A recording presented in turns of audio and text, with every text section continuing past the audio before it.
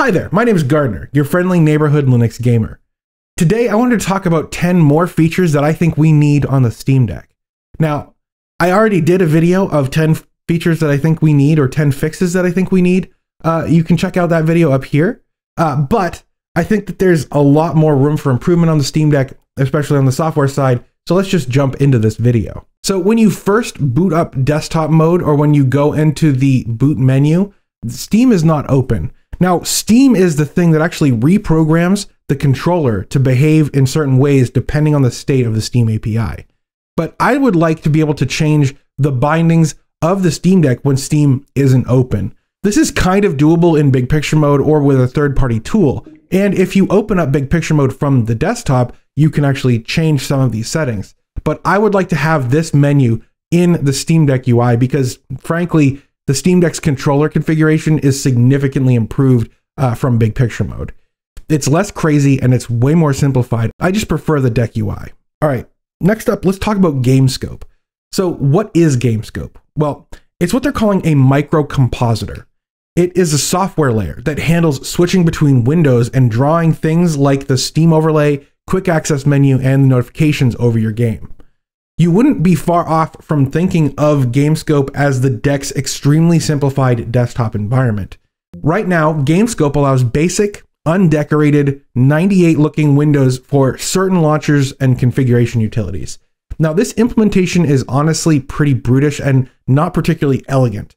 I'd like to see this get improved, perhaps with a color scheme that fits in better with the Steam Deck's UI.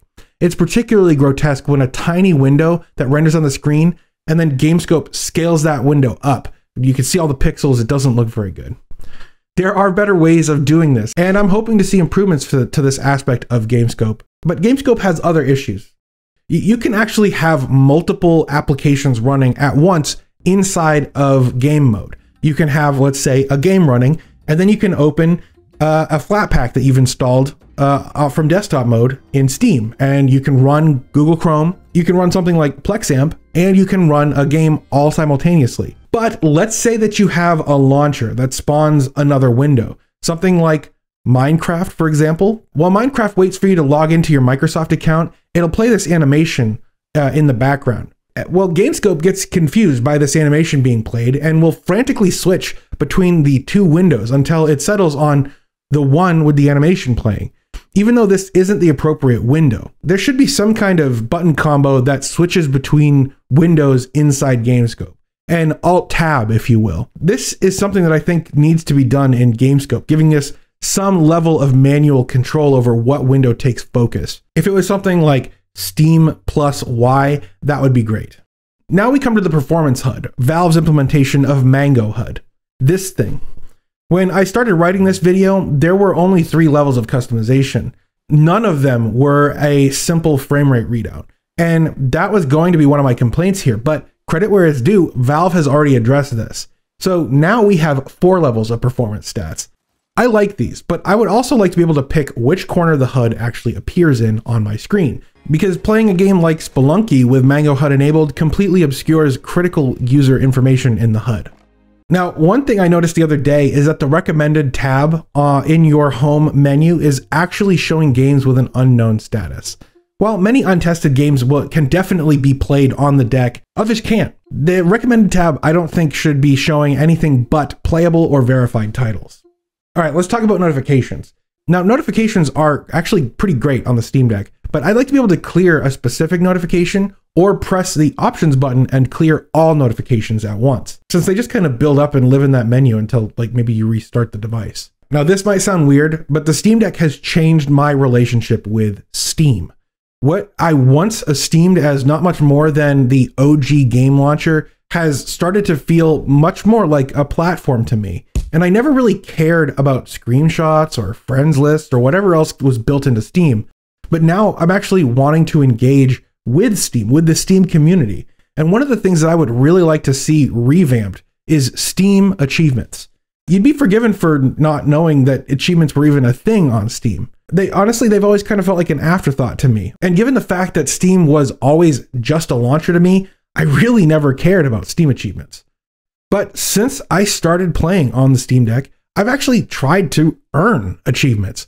Long ago on my Xbox 360, I was completely obsessed with achievements, and that is kind of rekindled here on the Steam Deck. Now, I think that there are a few things that Valve could do to improve their achievement system. First, make achievements a first-class citizen in the user interface. Currently, if you want to view your achievements, you actually need to go to the Your Stuff tab on the library entry for whatever game you actually want to see the achievements for. And there are a few listed here, but to see all of them, you actually need to enter this submenu, which is really just the Steam community page. I'd like this section to be moved out of the Your Stuff tab and into its own tab.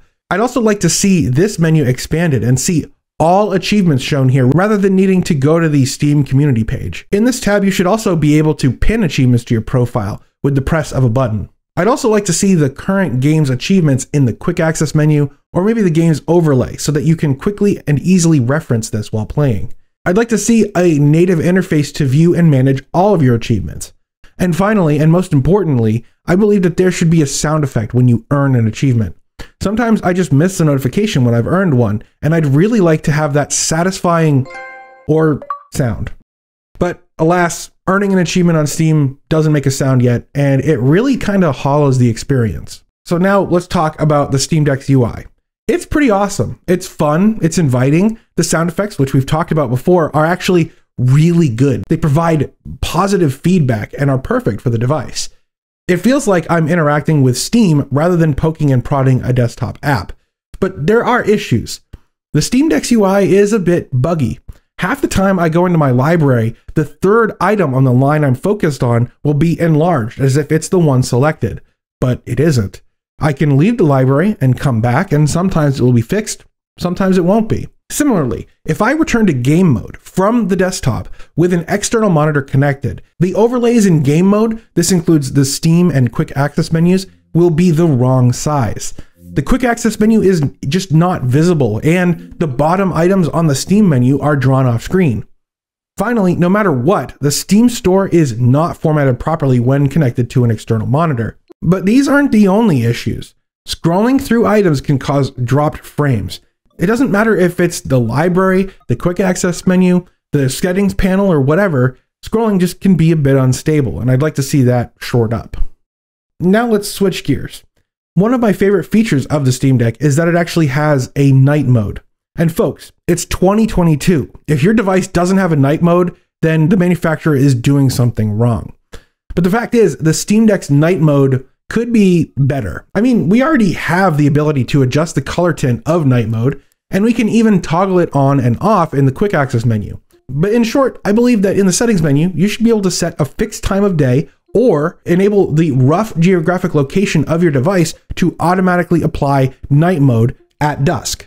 This is something that GNOME and KDE can do, so why shouldn't game mode be able to do it? All right, let's switch gears again. I want title-specific performance profiles. This is one thing that I find particularly obnoxious. If you enable the 30 FPS cap, it is set globally no matter what game you're playing. So if I'm in a game like God of War, which absolutely chews through the battery, I turn on the frame rate limiter. And then I switch to another game, let's say Spelunky, which is quite light on battery consumption. But the frame rate limiter is still applied, and I really can't play Spelunky at 30 FPS. At a minimum, I would like to see a default that you could set in the settings menu, or maybe in the quick access menu when not in game, and then games would remember your setting whenever you launch them. I'd also like to see game developers specify both performance and battery profiles for their titles. These profiles should not only adjust the quick access battery settings, but I can also imagine presets that change graphics settings as well. Now, in my last video, I proposed a pie in the sky idea. An idea that I thought seemed harder to actually implement than the others on the same list. And I have one more such idea. I'd like to see a tier that's actually above verified.